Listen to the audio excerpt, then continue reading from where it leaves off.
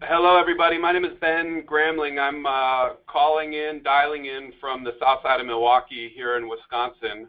It's a pleasure to be with everybody and to talk about our experience in first developing the Green Infrastructure Scenarios tool focused on one key watershed here in the Milwaukee metropolitan area, and then also to talk about how we piloted the use of that scenarios tool with a stakeholder group here in Milwaukee. I'm going to start out with a couple of slides just to set the stage in terms of the place here in Milwaukee, and then I'll turn it over to Beth, and then I'll come back at the back end as well. I am the Director of Environmental Health at the 16th Street Community Health Centers. We're a federally qualified community health center, and a number of folks participating in the webinar may have some understanding about what FQHCs do in communities across the country. We're one of about 1,100 nationwide and one of about 18 federally qualified community health centers in the state of Wisconsin. I'm really here participating in the webinar representing the local effort, and you'll hear more about the partners as we go further into our presentation. But know that, I'm just representing a number of key organizations that have been plying away at the opportunity that's represented by green infrastructure here in the metro area. I won't go through all the facts that are up on the slide right now regarding 16th Street. I think we look a lot like many FQHCs. We're probably larger than the average community health center across the country, but for a CHC serving an urban population, as we are here in Milwaukee, our client demographics look pretty common to other CHCs across the country. What is a bit unique for our health center here at 16th Street, though, is that we've had for the last 20 years or so a Department of Environmental Health. And on the next slide, we have the vision statement for our Department of Environmental Health, which I operate here at 16th Street. And for us, the department created 20 years ago really came out of the realization that really isn't rocket science, that in order for people to become healthy or to stay healthy, they need to be spending much of their time in environments that are healthy themselves, whether it's an urban environment like here in Milwaukee or a rural environment, whether it's a built environment or natural environment. You need to have that healthy foundation in order to stay healthy going forward. So over the years, we've developed programming that deals with issues like the presence of environmental lead and the challenges associated with childhood lead poisoning among our population. We've been involved in both small and very large-scale brownfields redevelopment projects here in the Milwaukee area. We've worked on ambient air quality concerns as they relate to asthma and other respiratory disease issues here in Milwaukee. But in looking at our neighborhoods that we serve, if you look at the next slide, there's a graphic that I think does an okay job of showing the south side of Milwaukee that we serve. The many dots that you see, yellow and red dots, represent households that are directly served by 16th Street.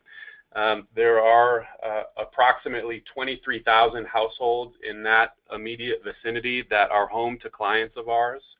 And it might be a little hard to pick out, particularly on the southern edge of our service delivery area, but what's key for the neighborhoods that we serve is that they're bordered on three sides by water. Milwaukee as a whole was founded on the shores of three major river systems, the Milwaukee River, the Menominee River, and the Kinnickinnic River, all of which come together to form the harbor, which then empties out into Lake Michigan. And with our neighborhood tucked between the lower reaches of the Menominee and Kinnickinnic Rivers and with Lake Michigan on the eastern edge, the health and vitality of our water resources have a lot to do with the conditions of the urban environments where our families live. And for us, over the years, we've developed programming that really understands that issue and has worked to understand the challenges that exist and to bring together solutions that can help improve our water resources here in the Milwaukee metropolitan area. We haven't done that just on our own. If you look to the next slide, which shows a much larger portion of the metro area. This graphic shows the greater Milwaukee watersheds, for the most part capturing the greater Milwaukee River Basin and other watershed systems that ultimately flow either through downtown Milwaukee out into Lake Michigan, or in the case of the southern edge of the area here shown, flows through the community of Racine, which is a city just to the south of us, before discharging out into Lake Michigan. And we have worked with a number of partners, including 1,000 Friends of Wisconsin, the Milwaukee Metropolitan Sewerage District, the Southeastern Wisconsin Watersheds Trust, the state's Department of Natural Resources, to help bring about an awareness and momentum to drive watershed restoration in a number of key watersheds across the metro area. And for 16th Street, because of where we're located in the metro area, our core priority watershed is the Kinnickinnic River watershed, or the KK as it's known here locally, which is the green watershed shown kind of right in the middle of the graphic here on display. And I'll note that while we go further into the presentation, we're going to key in on the Green Infrastructure Scenarios tool as it was developed for the KK. Some folks on the webinar may know, and for others, you should know that green infrastructure is a very hot topic across the entire region, driven by the Milwaukee Metropolitan Sewerage District and the Southeastern Wisconsin Watersheds Trust and a number of other leaders in the region who understand the many different values that green infrastructure implementation can bring to us. But we're going to focus, of course, just on the GIST project and process here. And going to the next slide, you may be able to pick up a better sense of the land use of the KK watershed. It's about 25 square miles, entirely urbanized, and picks up land mass from 6 different municipalities, including the city of Milwaukee, but also 5 other municipalities that are within Milwaukee County. For those who may have, from outside the area, outside of Wisconsin, you may have flown into and out of our General Mitchell International Airport. You might see at the bottom right-hand corner of the watershed that airport facility there. That is one of the most uppermost reaches of the Kinnickinnic River watershed. And from there, water flows off of that facility down through Wilson Park Creek into the Milwaukee main stem, and ultimately to the northeast out into the inner harbor and then to the outer harbor before getting out into Lake Michigan itself. The watershed challenges that face the KK are not necessarily uncommon to urban watersheds like this, but they're pretty severe in the case of the KK. And that's mostly because of, if you look at the series of challenges identified on the next slide, Beth, they're pretty severe in the case of the KK because most of that 25 square miles has been fully developed for at least 40 years, in many cases much longer than that. And the historic pattern of development and land use that existed much before the Clean Water Act was a glimmer in someone's eye really leads to conditions and characteristics on the ground in the watershed that really cause some significant challenges. And I would imagine that most folks on the webinar have some understanding of what these challenges are in the KK, even if you've never been here, because you're aware of watershed-related issues and challenges in other parts of the country. Certainly, if there are questions or comments on this, maybe we can come back to it, but I don't want to get too much into the weeds with respect to the kind of water resource challenges that the watershed here faces. But what I would come back to say is, again, the ability of our agency, which is the primary healthcare provider to Milwaukee's South Side, our ability to help people become healthy or stay healthy really depends on our ability and our partners' ability to provide a healthy environment. And the conditions of the Kinnickinnic River watershed right now just are not doing that in many different cases. The next slide shows some images that are characteristic of the areas where we've been most active along the Kinnickinnic River. These are taken from the downstream-most 2 miles of the river itself, which are some of those older neighborhoods, again, because of where it's located, where the river is located in the metro area. But it's not uncommon across the watershed to see homes, huddled right up to the banks of the river or one of its tributaries like this. Flooding is a major concern. Flood risk is a major concern. Both non-point and point source discharges are concerns. And the overall impact that the condition of a channel like this has on a neighborhood and on a community is really hard to quantify, but it's pretty easy to feel. So what we know, based on our time working in the Kinnickinnic River watershed, is that not only are there challenges, there are major opportunities. What we know in order for us to be successful at 16th Street and for our partners to be successful, and looking to the next slide, is that we need more investment, we need money coming from all directions and from and benefiting a diverse group of stakeholders, and we need that kind of investment and activity generating multiple benefits. We need water resource improvements generating neighborhood stabilization benefits. We need crime and safety concerns benefiting or triggering improvements in parks and open space. That's how we achieve our ultimate vision of a healthy community on the south side of Milwaukee. And what we've seen over the years is that we've started to see early successes. In going to the next slide, there are just some quick images that help to characterize how we've started to engage people around water resource improvements, how stormwater and floodwater management projects and objectives can generate other tangible benefits for them, their families, their households, and their neighbors. And we're really happy about that. But importantly, we need a lot more of that going on across the entire watershed. So when we were approached by Climate Interactive and Beth about the exploration of the GIST project, it was a natural for us to come to the conclusion that, look, we need to see how this concept can help us generate greater investment from more stakeholders that might over time generate significant greater value and multiple benefits.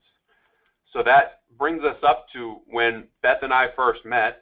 I'm going to hand it over back to Beth, and she's going to talk about what happened from that point on, and I'll come back and share a little bit more at the back end. Great, thanks, Ben. That's a great introduction. So this slide is just to thank the many partners who've had a hand in shaping or delivering part of this project, and Ben mentioned many of them.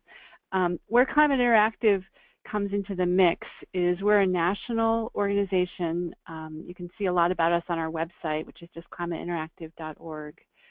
And our unique niche is that we use computer simulations to help people make the best decisions they can in complex systems. We're particularly focused on climate change, where it connects to clean energy, food, and water, and resilience. And you'll see in a minute that green infrastructure connects to all three of those issues. So it was particularly interesting to us. Our approach is to mathematically represent the complexity in a system, but that usually is buried deep within the tools that we create, and we work really hard to have an interface which is engaging for non-technical experts. And in a few slides, I'll show you what that looked like for this particular tool. The question we came to Milwaukee with, motivated by particularly our funder, the Surdna Foundation, based in New York City, was whether a simulation could be applied to infrastructure decisions like this, and particularly could it help leverage those three things Ben said were needed: more resources, more understanding of the multiple benefits, and more diverse stakeholders who were proponents of green infrastructure. The tool we ended up creating over the course of about 1.5 years of computer simulation building, we ended up calling the Green Infrastructure Scenarios tool, as Ben mentioned. The method that we use, if any of you on the call are modelers yourself, is system dynamics computer simulation. And the thing that's particularly helpful about it is that it allows for what-if scenario testing about different investment choices. So we wanted to create a tool where community members and decision makers could really quickly experiment with allocating a budget to different options to address different concerns in the community and see in very quick succession, in a matter of seconds, what the results would be. And we're particularly focused on people talking with each other in the process. So this is a typical picture from the stakeholder groups that we convened with Ben and his colleagues in Milwaukee. You see there's a laptop on the table that's running the tool, but you can see people aren't really particularly looking at the tool. They're talking with each other, and that's really what we're aiming for. We have, I guess, a theory that we brought to this work, which is that helping people connect to the multiple benefits of particular types of infrastructure can help that infrastructure go to scale. When it comes to green infrastructure, we're focused on its ability to deliver and protect clean water, its potential to provide good jobs that can't be outsourced, its impacts on health and well-being, which Ben has talked a lot about, its ability to connect people to their neighborhood and to each other through the landscape that they walk through, its potential to save energy, particularly infrastructure like green roofs that reduces the heating and cooling needs of a building, and trees that provide shade and relief from the urban heat island effect are all important parts of green infrastructure.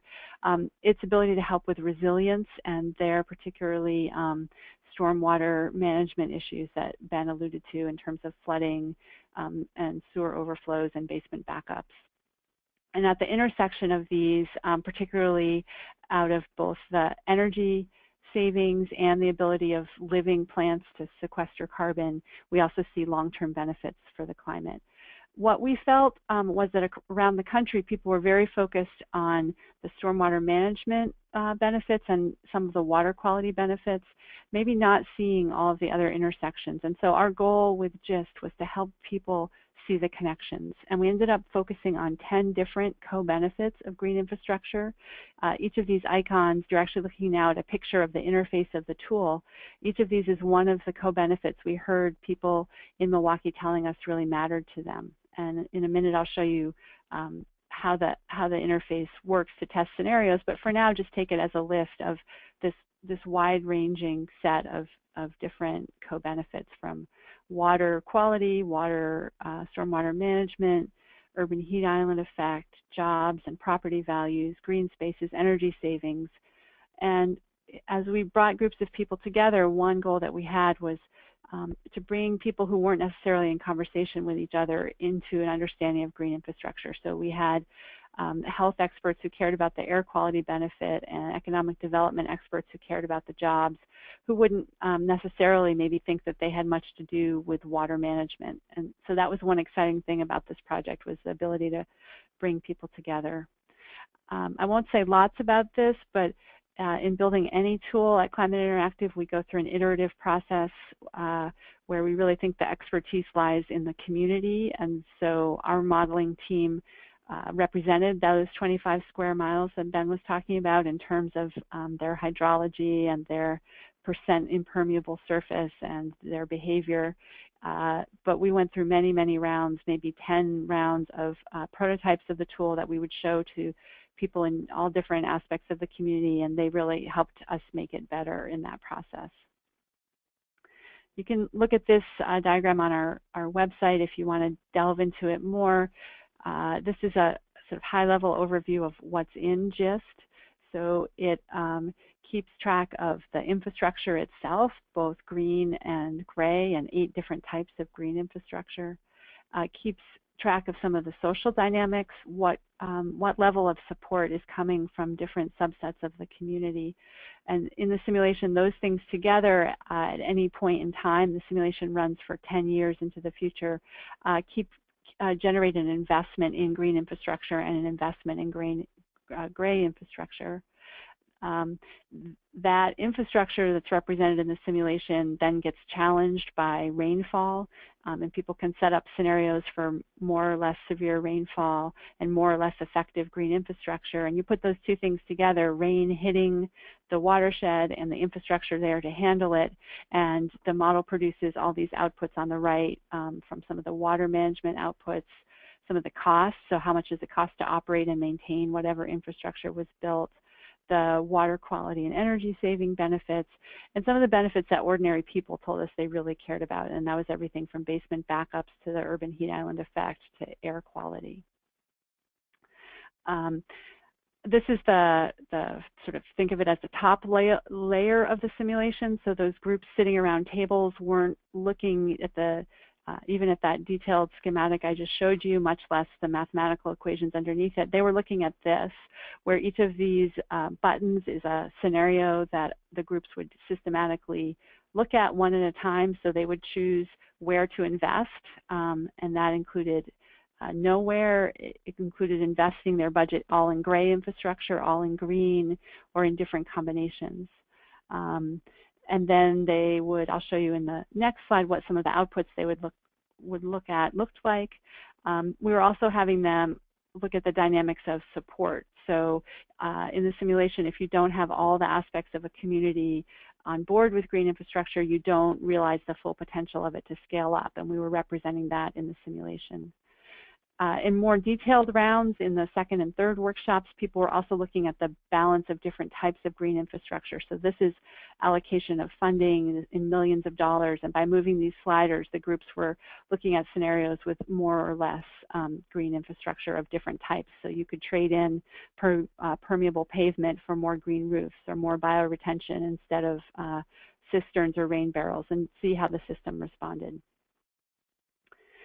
The workshops themselves had the tool, but we had two other elements that we thought were really important to the success of what we did. One was, I mentioned already, how multi-sectoral the people that we invited to the workshops were, so that we had a bunch of different perspectives and people who cared about each of the co-benefits. The other element that was really important was that at each workshop we brought in local experts who were in one way or another involved in building green infrastructure on the ground. Often they were stormwater managers for the city or public works professionals within the city government. Sometimes they were property owners who had had green infrastructure installed.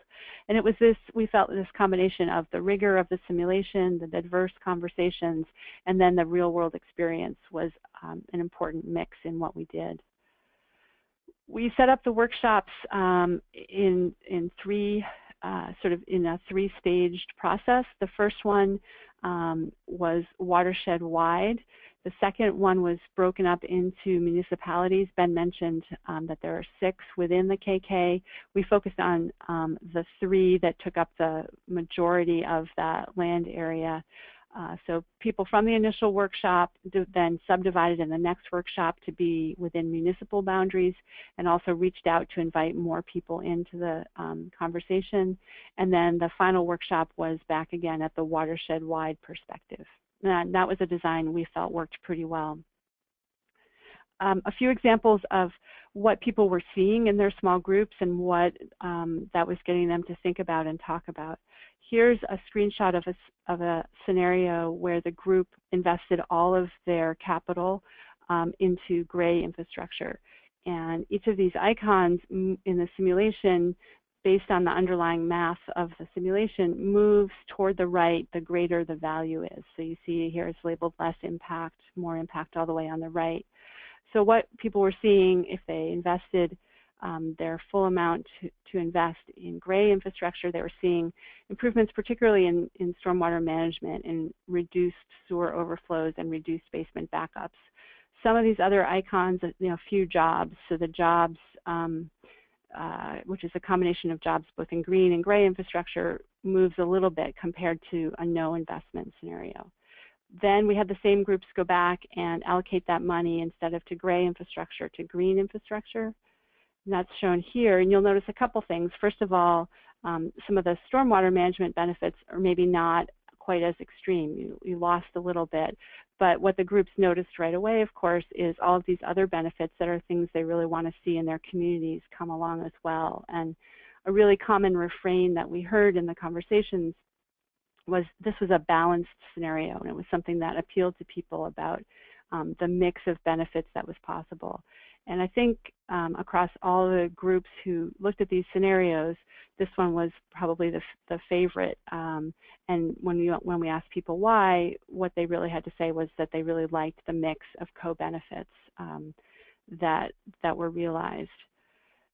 Another exercise that we went through with people was to do this, to take their favorite scenario, the all-green investment scenario, and say, well, what would happen if a certain sector of our community didn't support that idea? And if I toggle back and forth, this is all green when there's full support from everyone in the community. Here's the all green scenario when residents are not as on board. So what that means in the underlying math of the simulation is the types of green infrastructure that would be on residential properties, which might be things particularly like rain gardens or bioretention that might be in a neighborhood, would be harder to site, harder to build, and so you wouldn't get the full impact. And that launched the stakeholders into really rich conversations about who needs to be involved and educated and invited into the journey of green infrastructure if we're going to succeed here. And I think there was a pretty effective awareness built of the fact that you can't really leave any one sector of the community out of these conversations. You need private property owners, you need businesses, you need the city officials all to be working together. I also mentioned that we gave people the ability to allocate funds within different types of green infrastructure, and there what they really started to learn was that not all types of green infrastructure bring the same co-benefits. So we're trying to build people's intuitions. For instance, if they were to reduce green roofs and put more money into porous pavement, they might see slightly improved stormwater management, but lose some of the urban heat island benefits and some of the energy saving benefits. We weren't trying to tell people what the right mix for this watershed was, but we wanted them to start talking with each other about which co-benefits they cared about the most and really wanted to capture. So that's a very fast-paced run through what we did, and I'm going to turn it back over to Ben to talk about what we saw as a result. Yeah, thanks, Beth. So one of the many things that we appreciated about how Climate Interactive approached this work in Milwaukee is that not only were they very thoughtful and pragmatic about everything that Beth just went through in terms of the development of the GIST tool and the curriculum for the workshops and whatnot, but they really saw value in evaluating in a thoughtful way each step of the way. So we were able to grab evaluations from each of our participants at those 3 different stages of the curriculum, which really helped us better understand how well we were doing in terms of working towards achieving our goals. So the next couple of slides, I'll go through really quickly. There wasn't a very robust statistical analysis performed on those evaluations that we received, but there was really high participation among them. It was really surprising to see how much time people were willing to spend after a 3 or 3.5 hour workshop to complete evaluation forms. Usually you see people burning out of rooms as quickly as possible, but we really did document that people came out of these workshops with a much better understanding of the whole system. And for some folks, the system to them were the pipes that they were responsible for managing because their municipality, their Department of Public Works, or the agency that they worked for put them in 20 years ago, had to ensure that they would continue to function for a number of years into the future, and that was the system for them. So framing the co-benefits and the system as the watershed, and really being able to provide the details for how that system was defined in the model, I think, really opened the eyes of a number of our participants.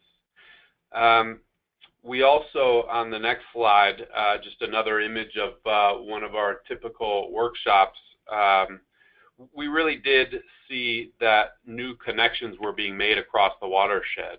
So the participants from the 3 different municipalities certainly work together in different ways, not always in deep ways, but they certainly are operating under the same regulatory framework, so they're interacting with one another and with the same types of regulators overseeing their work, but they don't necessarily interact around green infrastructure in a direct way.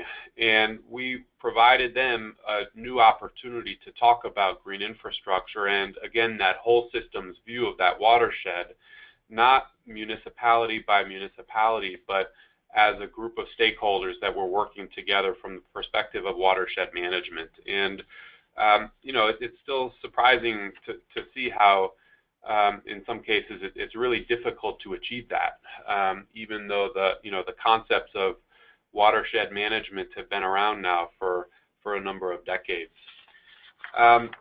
Looking at the landscape of opportunity as we've defined it on the next slide, getting people who are used to seeing their community look and function a certain way, and used to making decisions in the same way about opportunities, and providing them a different way of thinking short-term about opportunities for green infrastructure implementation that might be right in front of them, or opportunities for green infrastructure that might be a number of years out, and to think about how to start incorporating the integration or integrating green infrastructure concepts into those projects that might be 5 years out was something that we also saw happening, particularly in those 3 workshops that were targeting the municipalities specifically.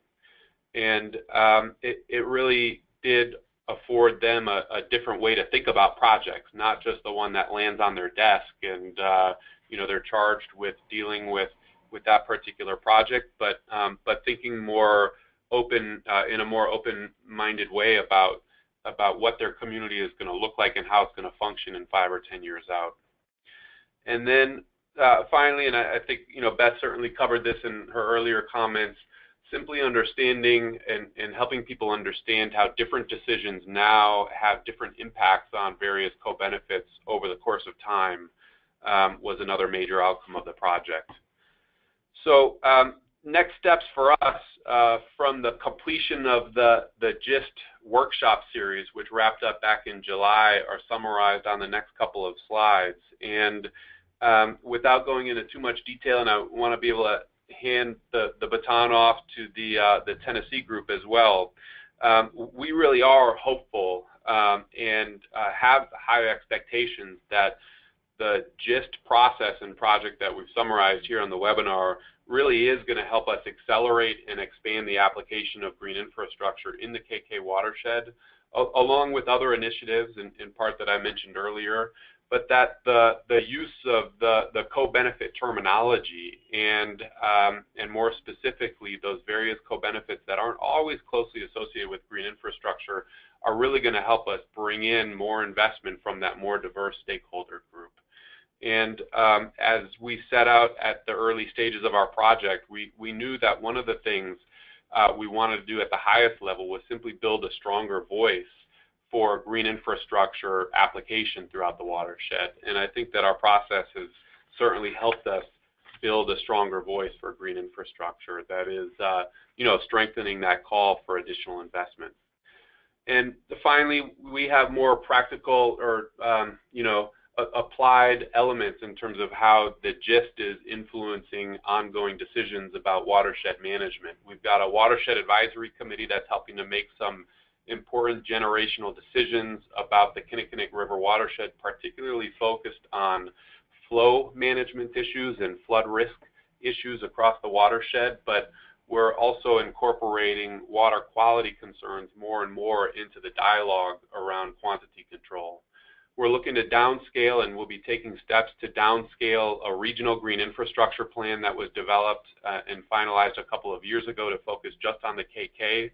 And I think the co-benefits specifically are going to be incorporated as one of the ways that we can evaluate recommendations and help prioritize recommendations in that watershed green infrastructure plan that will be developed over the course of the next 12 to 18 months. And then just simply because of the stakeholders that we've engaged through this process, we have built momentum around both neighborhood scale and property specific approaches to green infrastructure that we're hoping to continue to drive forward and to see ultimately more green infrastructure being implemented, more so as a direct result of participation through our workshop series. And I think that brings us to the end of our slides on the green infrastructure scenarios tool.